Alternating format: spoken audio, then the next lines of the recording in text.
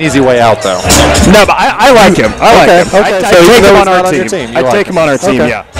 Just because, he's got those qualities that we talk about, the parts we like of Jacob Peterson, except I think he's better at scoring goals. So, I mean. He's also like. The thing about Stephen Lenhart is. Say it, whatever's on your mind, brother. He realizes the player that he is, and he doesn't try to be something that he's not. He realizes that he's got a 2 or 3 inch advantage on everybody else on the field. He realizes that he is significantly stronger than everybody else on the field. He realizes that he's a better header of the ball than anybody else on the field.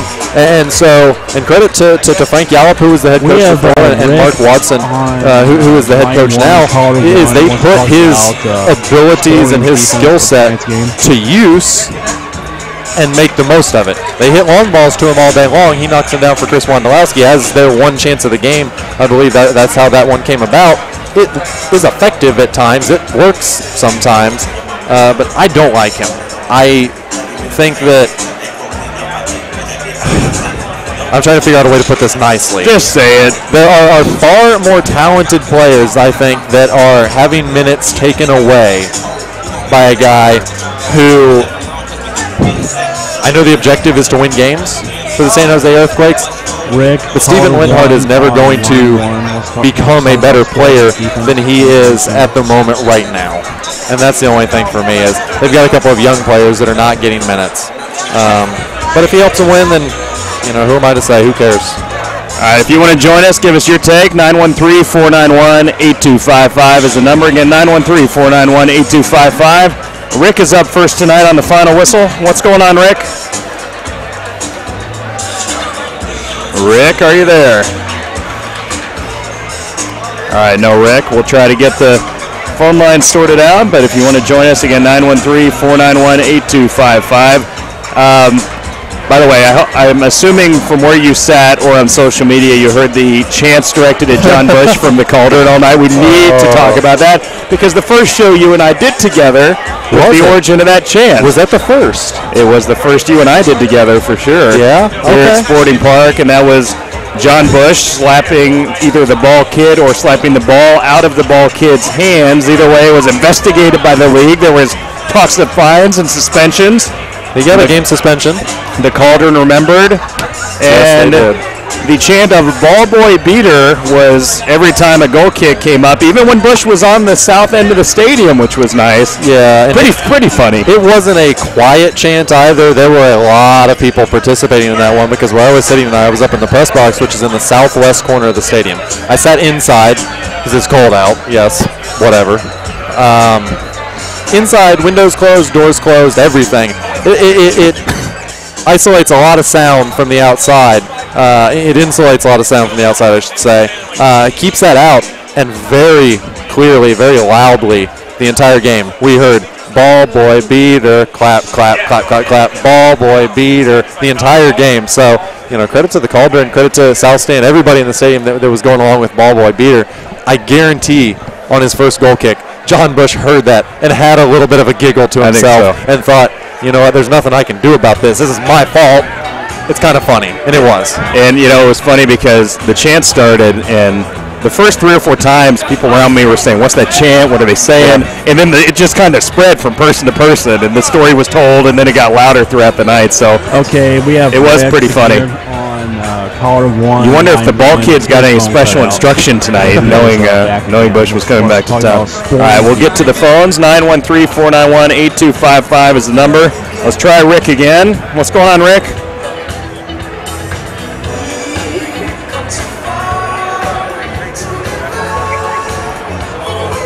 Finally got vindication for the ball boy now. Oh, yeah. Ball boy's good now. The great call, Rick. Yeah, I guess the ball boy gets the last laugh in this scenario? Is that what I think he got the last laugh 2 years ago. We need him to call in tonight. I mean, really, that's what he got the last laugh when he called into the post-game show 2 years ago, I thought, and told his side of the story and made John Bush look like a ball boy beater. By the way, I hope this is stupid, but I hope someone in the media asked John Bush about that after the game, or maybe that's an Andy Edwards article this week on MLS Soccer. Let's turn back the clock and get a fresh quote from San Jose's goalkeeper. Anyway, that was just a funny nugget I had to work in because it really was a funny part of the night. Okay, so we've talked about that. We've talked about the refs. We've talked about the goal for Sporting KC, the PK that should have been. How about San Jose's amazing chance in the 71st minute? And I'm not going to sit here and say Sporting KC got lucky because I don't think that was. They did. What they got lucky on that, but I mean, in general, they deserve to win this match. But that's, I mean, for Wondolowski, that's one that he puts in the back of the net. What, 9 times out of 10 at least? That's like a Wando special. 10 out of 10. 10 out of 10. Wondolowski from 8 yards, one-on-one with the keeper, no defenders in the way. Literally just has to pick a side of the goal and slot it in. And that's Wondolowski 10 out of 10 times. And how he pulled that wide, it's just a little bit. It's a lack of confidence for him at the moment. He's not scored goals late in 2013 last year. He's not scored goals early this year, and so he's struggling just a little bit at the moment. And it's a nice time for Sporting Kansas City to face that team, to face that player. They got away with a little one, and the more that I think about it as we've gone on with the show, I have reeled myself back in just a tad bit from saying that they really, really deserved it. And if Wondolowski had scored that, it would have been an unfair result for Sporting Kansas City. And I come back to the fact that they still only created 4 chances that they were able to put on goal, and I don't know if that's enough to really say they deserve to win that game no matter what. It was very, very close, I think, in terms of the real good chances that were created in the game, and so it wouldn't have been an unjust result, I think, with Sporting Kansas City quite fortunate on that one because, as I said, Wondolowski scored 27 goals just 2 seasons ago, and I bet you probably about half of them were from that exact same spot where he missed from tonight. One-on-one with the keeper, nobody in the way, just pulled it. Wando also had a chance on a very dangerous free kick in the 82nd minute. I thought it was a terrible foul call just outside the penalty area, but nonetheless, Wando cranks it up, just curled it high and wide. It looked like Kronberg probably had that far post covered, but that was really the last scary moment of the match. Sporting KC really easily survived the last 10 minutes plus a couple extra stoppage time after that. And that was good because, we were kind of joking on Wednesday night, but it's scary to think of Sporting KC has given up goals at the end of the last 2 matches. Don't say that word. Don't say that G word. Do not say it. And then the Goonies come to town. I knew it was coming. And you're worried about it. And I tried to reverse jinx. I was telling my friends I was sitting by that San Jose always scores at the end and they never stop fighting because Goonies never say die. I'm so over them. And it was nice that didn't happen. They really didn't get close in the last few minutes. Sporting KC did a nice job of killing off the game. Kevin Ellis and CJ Spong just working down in the corner, killing off the clock. And it was nice not to have that stress at the end of the match. Credit to Peter Vermes on that, I think. The fact that he puts Lawrence Olin there in the starting lineup tonight. And so you've got a third guy with serious height. So when the long ball is played over the top to Steven Linhart, and it's a little bit short, he's not going up against Yuri Rosell, who is maybe 6 foot and not much of an aerial presence. He's going up against Lawrence Olin, who is, for the entirety of his career until last year, is a center back. He's somebody who has the athleticism and the leaping ability to get up and, if not win the ball from Linhart in the air, he's going to put him off just enough to where he's not able to pick the direction, the redirection of his header. He's not able to knock that down into the path of Wondolowski. And so just having a third big body in there alongside Aurelian Collin and Iko Parra, who are probably better in the air, I would say, than Matt Beasler. They obviously lack in many other categories behind Matt Beasler, but in terms of that, I thought it was a very, very good lineup that Vermes put out defensively and everything. Chance Myers not able to go again, but getting Seth Sinovic back once again, how good that guy is and how we are unable at all to quantify what Seth Sinovic does for this team and how important he is to this team. How a player can be that underrated, it's really hard to wrap my head around because he's not there on Wednesday night against Cruz Azul, and they get absolutely torched down both the right and the left side. Yeah. But he comes in tonight, and he's going up against a fairly good pair of guys on the right side in Cordell Cato and Tiba Harris.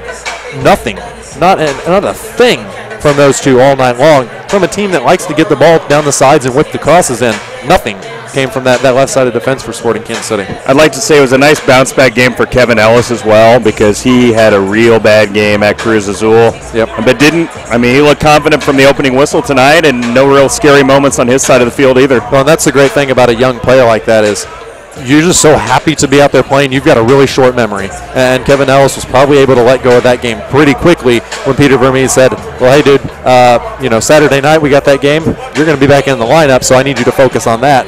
Really, really quickly, he's probably able to put that behind him and forget about it. And so what that does is it helps you move on very quickly and not dwell on that. And that goes into getting the victory tonight, not having to go a second or third disappointing game in a row and just forget about everything bad that happened last week against Dallas, against Cruz Azul. Everything is gone now, and they can really look forward individually and as a team, and Kevin Ellis is a perfect example of that. One more specific play I'd like to talk about before we start to look ahead to Colorado. 18th minute. Crazy play. By the way, Sal Zizzo involved in this. I thought he had another nice game for Sporting KC. I'd much rather see him in the starting lineup than Jacob Peterson. I'm not going to dwell on that, but Sestanovic on a throw-in and did a nice job filling in for Beasler on those long throws. Ends up with a header that's saved off the line. Nice play by San Jose. But then Zizzo with the blast that clanks off the post. Very close to a goal there. And then Iko Parra with the rebound. If he would have been going a little bit slower, he maybe could have controlled that secondary tap and put it easily in the open net. Instead, it bounces just wide. That was an insane play that could have given Sporting KC an early control of the match. Yeah, insane and 100% should have been a goal from Iko Parra. Let me ask you this question, Dave, and you remember this play very, very well. That tonight from Iko Parra or Kai Kamara in 2010? Oh, no, Kai's was way worse. Really? How so? Well, Kai was in the very middle of the goal, on the goal line with no goalie in front of him. At least Bush is like in the view, and Ike's like moving forward, and the ball's coming off the post towards him. Like Ike's was pretty easy too, but you know what? Before when I asked you, I wanted to argue the counterpoint of it, and just for argument's sake. But then you just reminded me of the ridiculousness that was that Kai Kamara play. And the fact that he knocks the ball in, and he does so with his arm by falling. Yeah, it still one from Iko Parra that if they don't eventually get that goal from Dom Dwyer later in the game, Iko Parra is probably really, really hanging his head and just thinking, man, how could I screw that chance up? It gets washed away a little bit, but yeah, Kai Kamara, that. I'll never forget that. I'll never forget where I was. I was there at Community America Ballpark that night. That was bad. That was very, very bad. I actually tried to find that on YouTube a couple weeks ago. Yeah, it's a pretty good one. But speaking of Zizzo, like I said, I thought he had a nice game. He would be in my top 11 lineup right now. Now that Champions League has passed and we're starting to focus more on MLS, you would think. With Chance Myers, the possible exception, still fighting back from injury, we should see pretty close to Peter Vermees' ideal 11 next week at Colorado. What does that look like? I think we know Kronberg will be in there.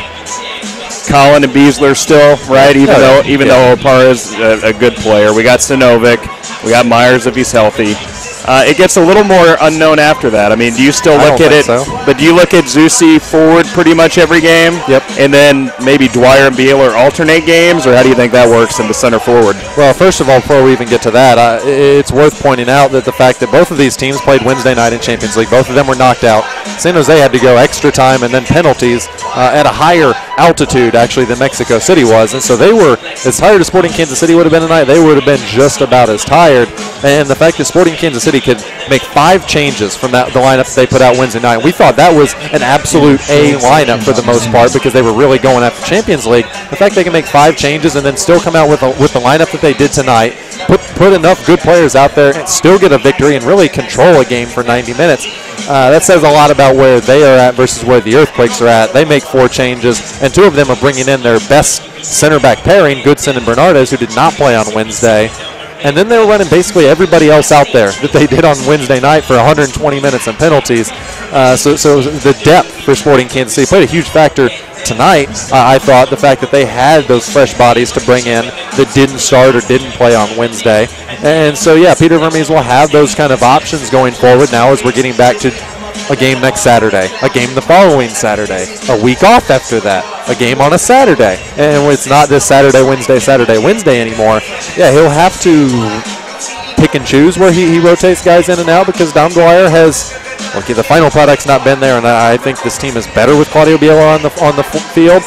But Dom Dwyer deserves minutes. When he's out there, he is constantly working to make things happen. He's not just out there running around doing nothing. He's working to make things happen, and so he deserves minutes. He needs minutes. You need a second center forward as well. And so, yeah, I would imagine for every 2 games Claudio Bieler starts, Dom Dwyer gets 1. That's how I would handle it. I just think the Bieler is the better center forward. He's more likely to find you a goal in any game. He's more likely to find you a goal out of nothing as well. I see Benny Feilhaber, Paolo Nagamura, and Yuri Rosell as the midfield 3. When you have everybody healthy, when you have everybody on a full week's rest. I see Graham Zusi as a winger unless you are playing a team that's very, very soft in the midfield and they're playing a 4-4-2. Then I think you can get away with Zusi and Feilhaber in there together, as we saw against Seattle. That was a good pairing in that game. Only 2 guys in the middle. You lose a little bit of the bite, if you will, in the midfield from taking out a Nagamura or Rosell, the ball winning.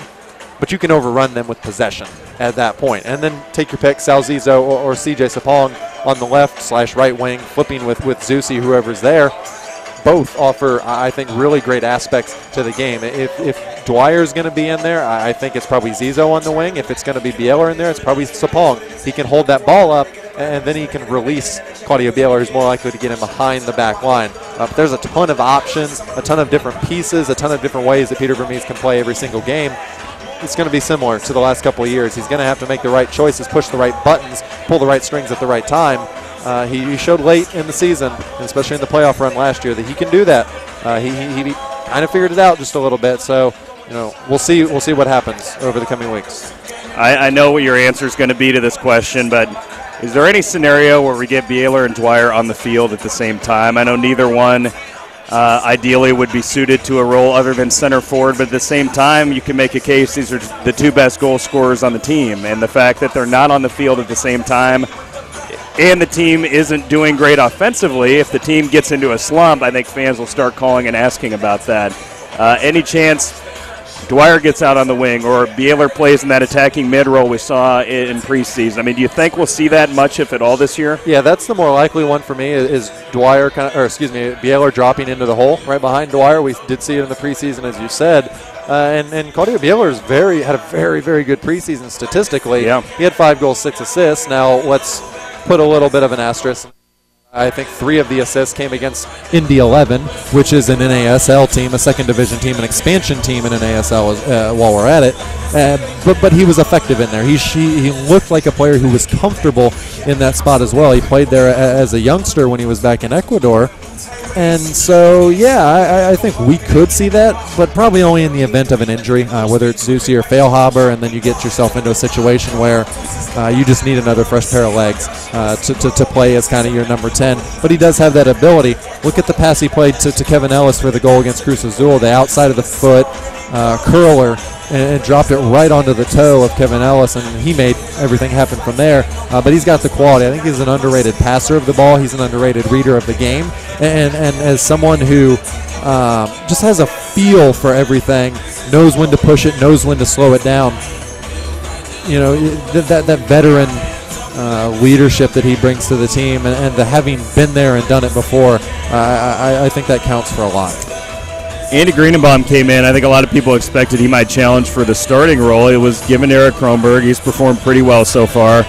Do you think we'll see Greenenbaum rotated in at all, or do you think he's more, at this point, for Open Cup, Champions League? Yeah, I think he's the only guy on the roster that hasn't played at all yet. I mean, do you think he fits in at all to give Kronberg a rest, or do you think we'll see Eric for pretty much every regular season game? Yeah, I'm pretty surprised that we haven't seen Greenbaum at all. I thought when he was brought in, it was more than as strictly a backup. I thought as a guy who's got almost 100 MLS games under his belt, competing against Eric Kronberg, who I think at the time had 5, I thought he would get some games, he would get some minutes, but I can't fault Peter Vermees for what he's done.